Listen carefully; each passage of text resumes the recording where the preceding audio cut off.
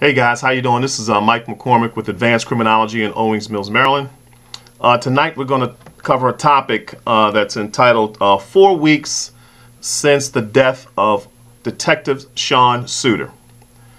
Now it's been 4 weeks since the death of the detective, and those of you who are new to the channel, we're discussing the death of a young officer who was murdered with his own handgun in the west part of Baltimore City 4 weeks ago. And what we've decided to do tonight was basically take a look at where is the police department at this point in the investigation some 4 weeks later. So right now there's a questionable suspect, as we all know, with a black jacket and a white stripe and a black male, of course. There's no arrest at this particular time. The FBI seems to be on the fence. It's been probably a week, going on 10 days now, where the police commissioner of Baltimore City has asked and requested, along with the mayor, and that the FBI come in and get involved in this case. In addition, the BPD homicide department basically has come to a stall for the most part. So my question was, why is it taking the FBI so long to make a decision? Those of you who have been following news, you know that Attorney Jeff Sessions was in town yesterday.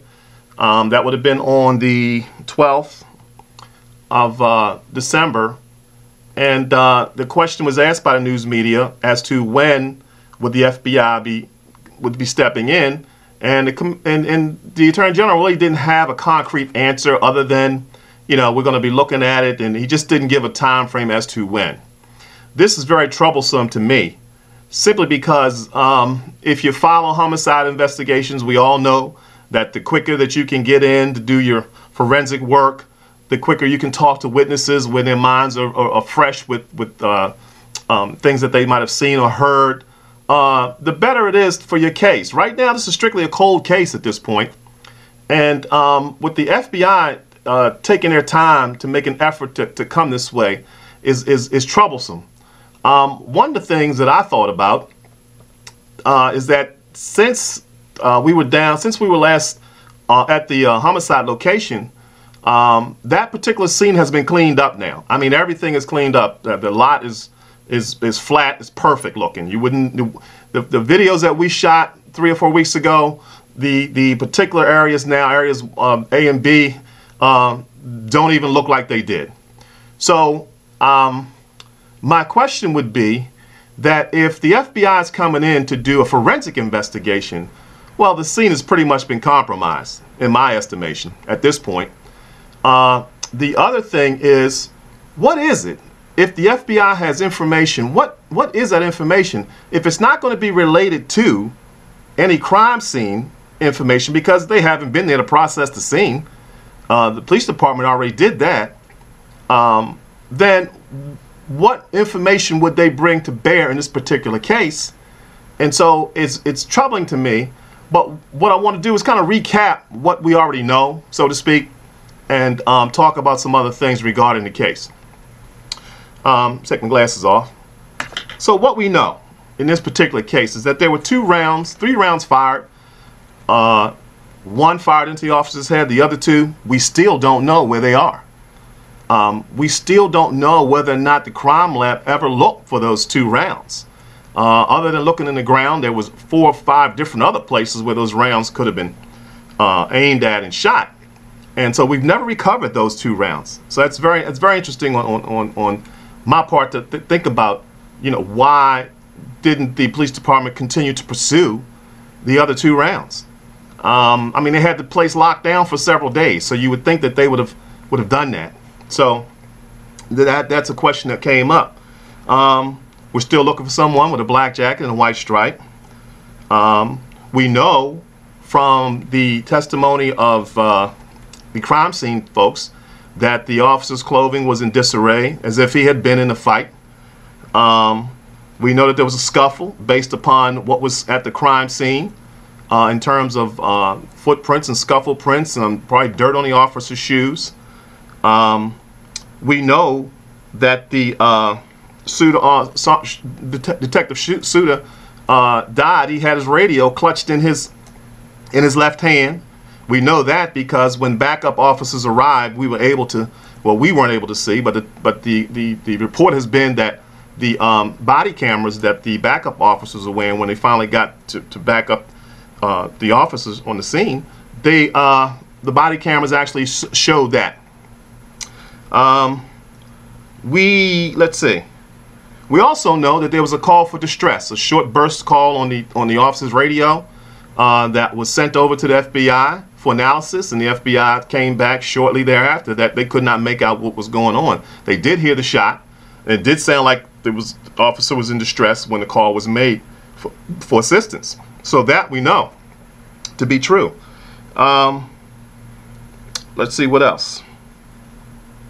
But one thing I thought is I'll go back to the radio transmission. There was a second transmission that's been reported by some news outlets that came from the police department's what they call KGA service.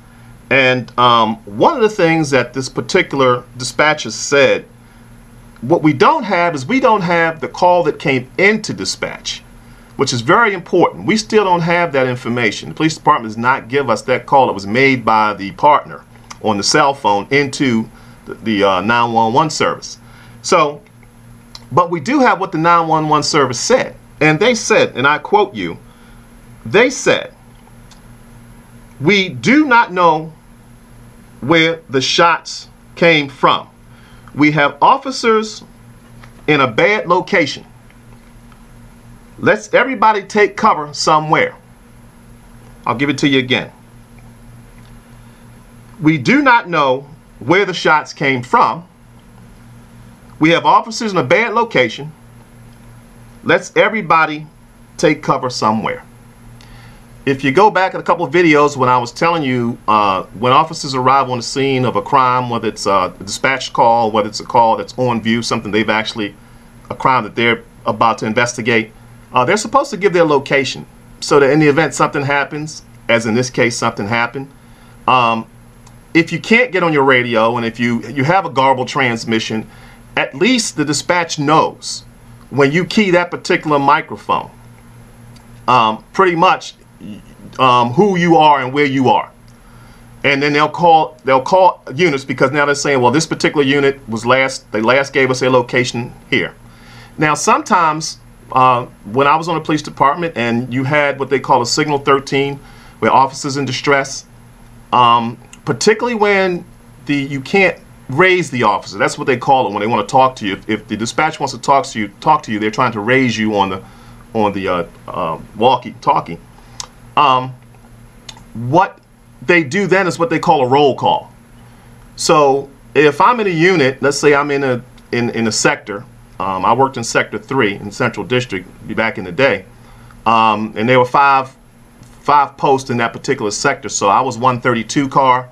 So you have 131, 132, 33, 34, and 35. So that would cover those 5 posts in that sector. So let's just say that, for instance, I got into trouble and I gave a distress out for signal 13. Well, once I couldn't give my location again on that radio, the dispatch will do what they call a quick roll call. So they'll go down and say, 131, come in, and 131 say, I'm here. 132, 133, 134, 35, and they'll answer up. Then they'll know that if I don't answer up, it's me who has the problem. It's me who's in distress. We don't know whether any of that is done because we don't have any other conversations after what I just told you. So let's break that down and let's see what's behind this particular call from KGA out into the field of officers. We do not know where the shots came from, which means that when the backup officer called in, he told that dispatcher, "I don't know where the shots are coming from." Dispatcher replied, "We don't know where the shots came from." Makes sense. The next thing is that we have officers in a bad location. He apparently couldn't give his location for whatever reason, didn't understand, he couldn't make out where he was for whatever reason. I can't answer that for that officer. So it says here we have officers in a bad location.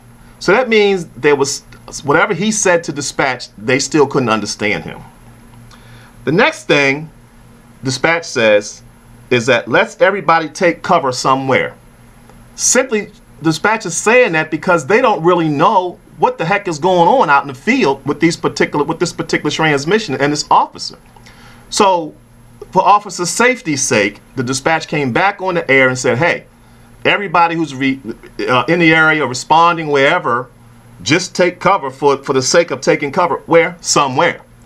So this whole thing is really something that just gets out of hand from the very beginning. It's not what I would say the following departmental policy at all. This thing unfolded so bad for Officer Suter after he was shot. It's unbelievable. So I'll just leave that as it is. But I wanted to discuss that because you know that you got to look behind the words of what people are saying to get the true meaning and a full meaning. Now,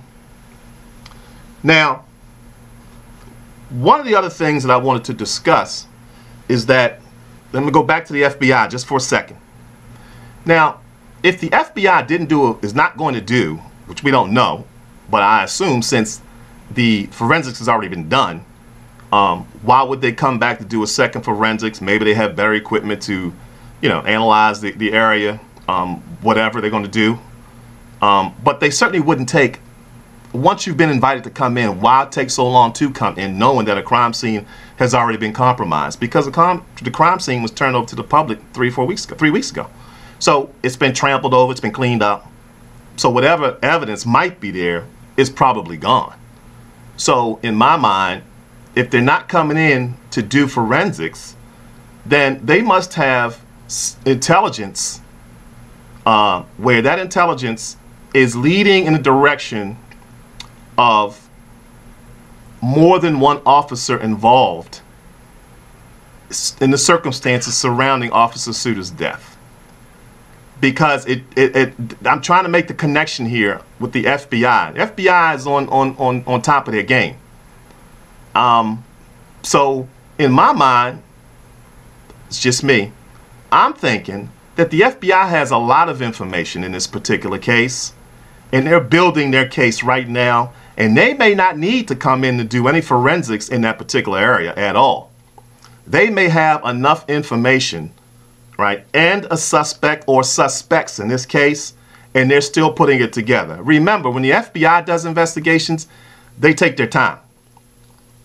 They line their ducks up in a row so that when they come after you, they pretty much already have everything they need to make an arrest and probably get a good conviction. That's how they operate. They don't rush things at all over in the Federal Bureau of Investigation. That's not what they do. So I just thought I'd bring that up because here we are 4 weeks into this thing. Excuse me. And we have no suspect, no arrest. The homicide unit is stalled at BPD. And we're still waiting on word about whether or not the FBI is going to come in and take over the case. Now, the mayor has already indicated she has spoken with the detective's wife. The detective's wife, certainly, I know she's distraught over this whole thing. And again, she's getting all types of information coming from different sources herself. So I'm sure she's having her doubts as well as to how her husband was murdered. 1 minute she's talking to him before he goes to work that morning.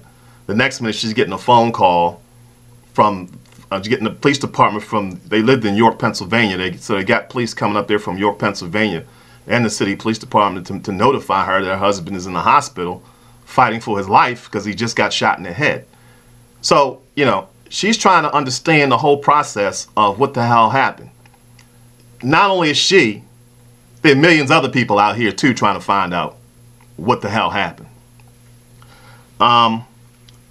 So the things that I outlined and itemized to you was kind of the physical evidence of the things that we already know. See, we already know all this stuff. What we're waiting on is something new. Tell us something new so we can connect the old to the new. Right? And then we can kind of come to a conclusion as to what happened. But right now we don't have any new stuff. We're still fighting with the old stuff. So you know, that's where I'm at with this whole incident. And I'd like to hear your comments on this. If you would, appreciate it. I'll get right back to you as always. So I'll keep it short. Again, my name is Mike McCormick with Advanced Criminology here in Owings Mills.